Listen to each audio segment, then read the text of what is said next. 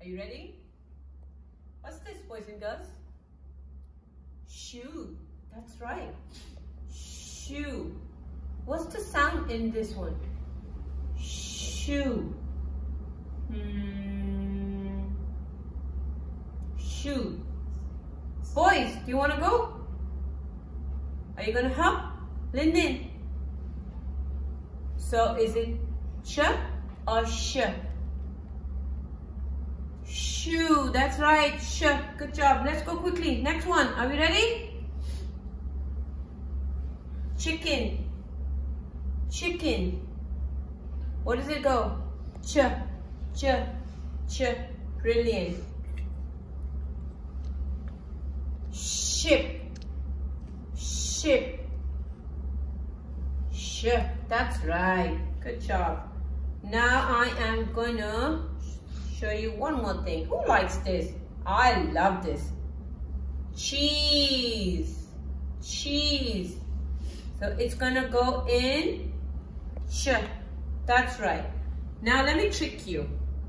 We were doing the sounds that will always have the starting sound. Now I want you to use your brain and tell me these sounds can come at the end of the word also.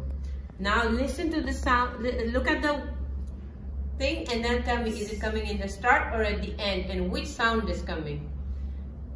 Fish. Fish. Do you hear a sh or a ch in this? And is it in the start or at the end? At the end. And it's a shh. Good job. Let's try another one.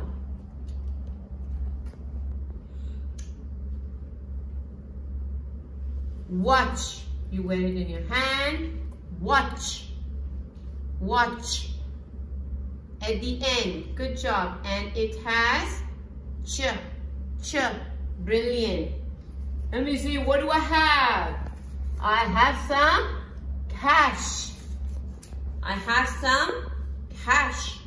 What does it have? In the start and at the end. At the end. And what? Shh. That's right. Amazing.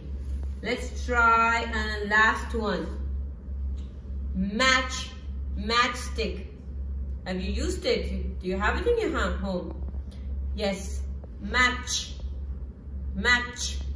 At the end. And what? Ch or sh? Ch. Brilliant. Amazing. Give yourself a big round of applause. I think you guys have done an amazing job. And I think, Lin, did you understand? Did you get all that? Pepe, did you do it? Understand? Good job. Now you go home and practice some more, and I'll be back with some more diagrams to help Pepe and Lin. Now bye. Have fun.